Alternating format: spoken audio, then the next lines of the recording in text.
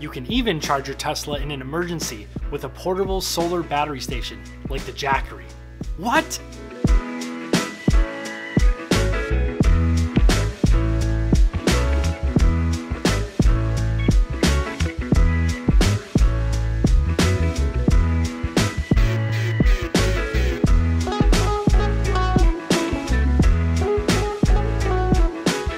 Greetings and salutations. Thanks for joining me for another video. If you're new to my channel, my name is Bryan Hauer and I'm a Tesla travel adventurer who spent almost 6 months in 2021 traveling around the western side of the US, camping and visiting national parks in my Tesla Model Y, which I've modified with a rooftop cargo box, a fridge, and a super comfy bed. After 6 months of partially camping out of my car, I've tried and tested just about everything, so hopefully that experience can help some of you new EV owners make the transition a little bit easier. In today's Tesla Quick Tip, we're going to be taking it back to the basics and showing all these new Tesla owners all the ways you can charge a Tesla. With the incredible growth of Tesla and with so many new owners or ones awaiting delivery, I think it's super important to show them all the options as far as charging so they can decide which one's right for them. Like I said in my recent how-to video where I covered the basics of autopilot, which you can watch up here or click the link down in the description below. This series is for complete beginners, so if you're a veteran Tesla owner, you might want to skip this video. But if you do stick around, there might be a few things you didn't know, as I plan to cover every single way I know that you can charge a Tesla. First up, we'll start with the main way most of you will charge 95% of the time, at home. This is just one of the advantages of owning an EV compared to a gas car. Others include performance, cost to charge, and of course the environmental impact. But just like your smartphone, you simply plug it in at night, and every day when you wake up, you have a fully charged car with around 300 miles of range, ready to go. No need to head to gas stations on your way to work, or spend $60+ filling up your vehicle. Charge it at home while you sleep for a fraction of the cost. At home, you have a few different options to charge your Tesla.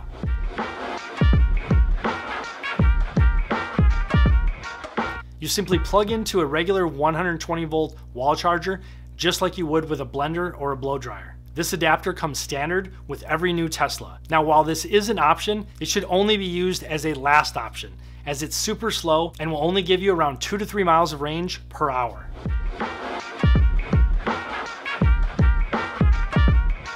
The next option is your 220 volt dryer plug on a 30 amp breaker. Now, I did do another video detailing this method as it's the one I use at my Nashville home, so I will link to that up here as well as in the description down below, as it shows how to customize the setup and make it work as close to an official Tesla wall connector as possible. To summarize it, you'll use a 30 amp adapter, RV extension cord, and splitter to give you around 21 miles per hour of charging. And it only takes about 30 minutes to set up and costs significantly less than the official wall connector. Make sure to check that video out as it takes you through everything. For this setup, you only want to use one or the other and not both the dryer and the charger at the same time, or it'll trip the circuit. The third option is using the 50 or 60 amp 220 volt Tesla wall charger, which can be installed by a certified electrician and will give you the fastest home charging speeds at 36 to 42 miles per hour of charging. This is also the most expensive option at around $550 for the wall connector, plus another $500 or so for the installation. Now, while expensive, this is the best option if cost isn't a consideration, and you know you'll be at your home for many years to come, and plan to continue to buy Teslas. Charging your Tesla at home will raise your electricity costs slightly, but it's quite cheap compared to gas and can be offset if you have solar or live in an area with cheap electricity or incentives. Some locations offer lower electricity rates during off hours, like at night, so make sure to check with your power company to see what options they might have. Regardless, it will be significantly less than filling up your car with gas, and as I've already shown, much more convenient.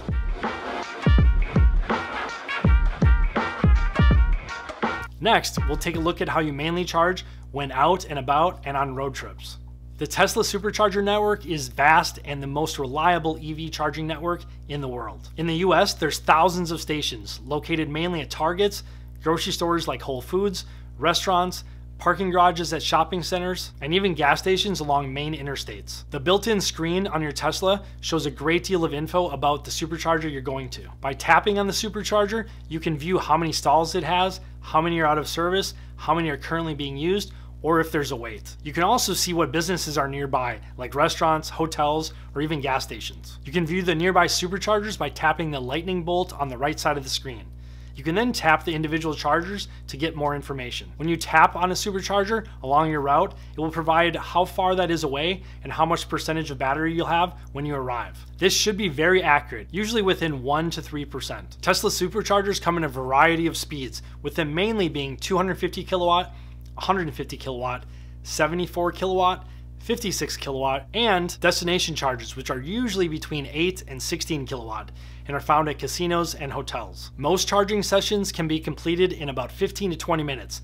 So by the time you head to the bathroom and grab a quick bite, you should be done charging. So while that's a bit longer than a gas car, it's not an issue in most cases, and I can vouch for that as I've traveled over 21,000 miles in the last 6 months. If you're going to go from, let's say, 5% to 100%, it might take an hour, even on a fast 250 kilowatt supercharger. But you'll rarely do that. The best strategy is to look at your screen, see what percentage it says you'll arrive at your next supercharger, and leave 5 minutes after it says you're good to go. The percentage it says is quite accurate, as I mentioned earlier, and can be trusted to within 1 to 3%. The only time would be more off than that is if you have a cargo box like me, or if you're towing something, or if you're in a mountainous area, so then you might want to leave a bit more of a cushion. The lower the battery percentage, the faster the Tesla will charge, up to around 85%. Once there, it takes a long time to complete the last 15%. Let's say it takes you 20 minutes to go from 5% to 85%. If you wait for it to get to a full 100%, that last 15%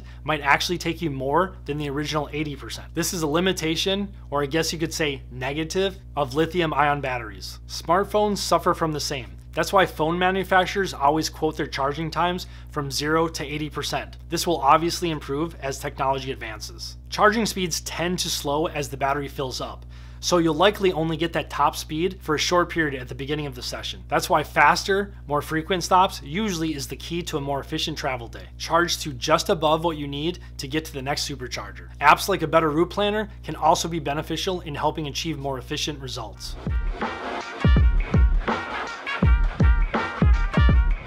So what are all those stall numbers on Tesla parking spots used for? Those are used for you and Tesla to identify which charger is which, as well as are used to tell drivers which stalls to use first. The way Tesla charging works is superchargers 150 kilowatts and below share power with the stalls next to them that are on the same number. So often you'll see stall A1, A2, then B1, B2, and so on. It's possible you want to avoid charging next to someone using the same number, as it will increase the amount of time it will take you to charge, since you'll be sharing power with the other driver. This is only on superchargers under 150 kilowatt. 250 kilowatt superchargers operate independently, so it won't negatively affect you if you park next to someone. But anything below 150, and you'll want to avoid the same number if possible, so you can charge the fastest and get on your way. You can view the supercharger speeds when tapping on the supercharger on the screen. If the supercharger is located behind a security gate, like the Link High Roller supercharger in Las Vegas is, or inside a parking garage like the supercharger in Lake Tahoe is, the screen will tell you what code you need to enter. For cost, I generally see charging sessions in the $10 to $20 range, versus $30 to $50 on my previous gas car. I also did notice remote or small towns, specifically out west, had much cheaper electricity costs versus major cities. I've gotten almost a full charge for under $8 in places like Wyoming.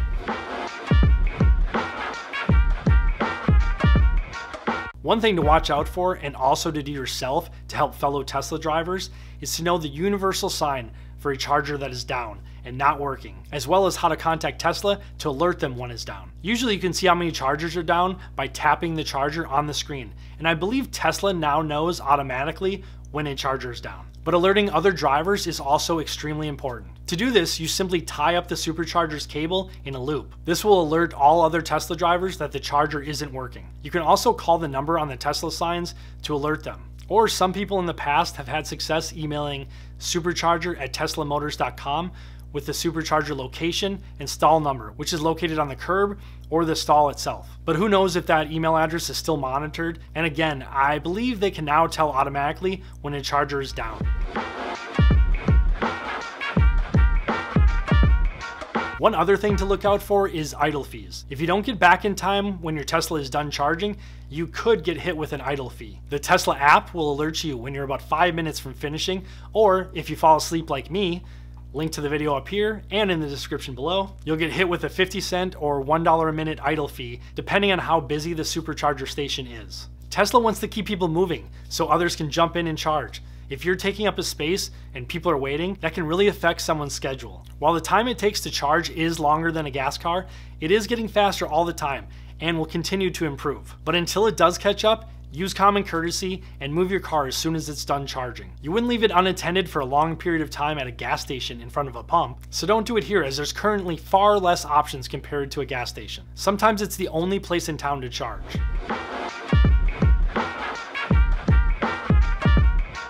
If a supercharger is full, you want to use proper etiquette to establish a waiting line for arriving Tesla drivers. To do this, simply find a side area that isn't blocking people from driving through, but that clearly indicates you're next. Most drivers will easily identify this and will line up behind you. If one doesn't, simply get their attention to alert them the line is behind you. I've never seen a problem with this, so just use common decency and you shouldn't have any issues. Once other drivers who are charging see this, they'll usually end their session as soon as they have enough to get to their next destination.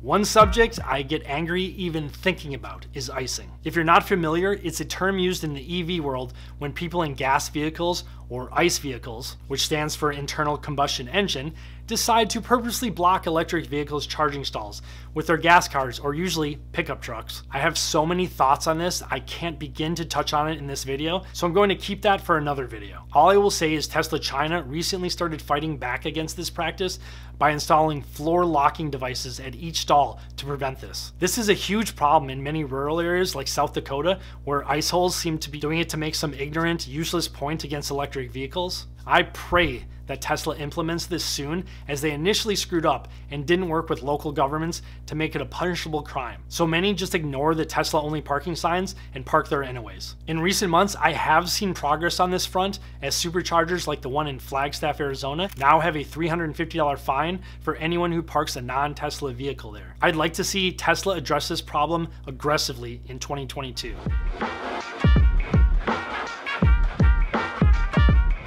Now there are third-party charging options like Electrify America, ChargePoint, EVgo, and other regional charging stations you can find on the PlugShare app. But the problem with these is the lack of high-speed adapters for Teslas, as well as the reliability of the charging networks, as stations are frequently down, and more importantly, the cars don't talk to the chargers and give them info, like how many chargers are not currently working or are down for maintenance. This is true for all cars at these non-Tesla DC fast chargers, not just Teslas. There's also horror stories about slow speeds and frequent disconnections with little to no support from the charging company or the car company. One other issue is the inconvenience compared to Tesla superchargers is the fact that you have to pay at terminals like you would at a gas station, and often you have to sign up for another app subscription. Where Tesla superchargers are super convenient, with no screen or credit card terminal, and the charger talks to the car. It knows which vehicle it is and simply charges the card on file in your Tesla account. This solution is much more reliable, convenient, and elegant.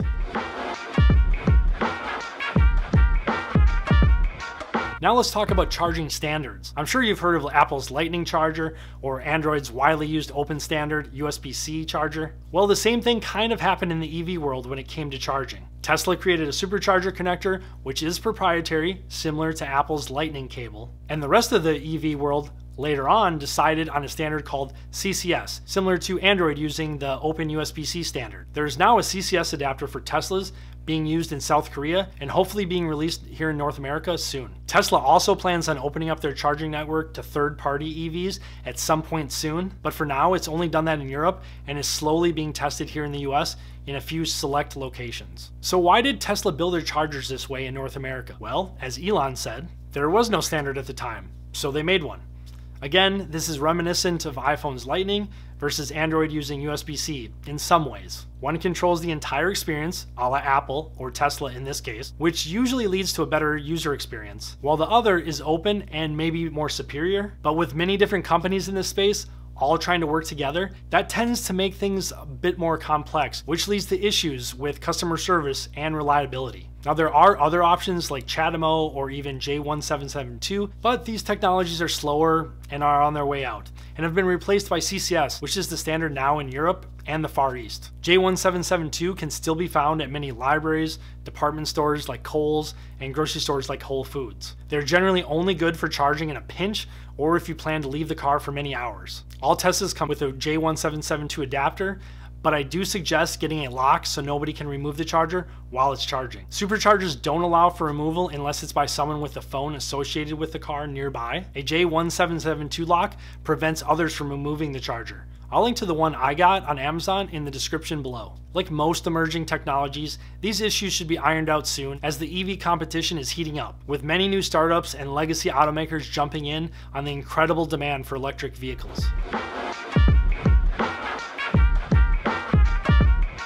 And last, but certainly not least, at least for someone like me who camps around the entire country, we explored campgrounds and RV park charging with a Tesla. Now, I did do a video on this, which I'll link to up here as well as down in the description below. But basically, most campgrounds or RV parks have a normal 120 volt hookup, 30 amp hookup, and 50 amp hookup. For fast charging, you'll want to use the 30 or 50 amp and keep the 120 volt for your accessories, like lights or charging camping or powering cooking items. You will need a 1450 adapter from Tesla for the 50 amp. You'll need a RV Tesla adapter for the 30 amp. And of course, the 120 volt charger comes standard with the Tesla when you purchase it. I'll link to everything down below in the description. You'll for sure want to use the 50 amp or 30 amp when possible, and only use the 120 volt when you have no other choice, as it will only give you about 2 to 3 miles of range per hour. While the 30 amp will give you around 21 miles of range per hour, and the 50 amp around 36 miles of range per hour. You can even charge your Tesla in an emergency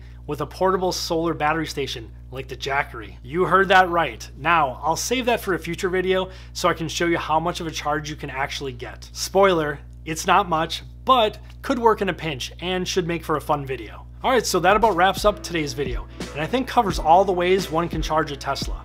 If I missed anything, please comment below and help out the community. If you enjoyed this video, please hit the like button and subscribe if you haven't already.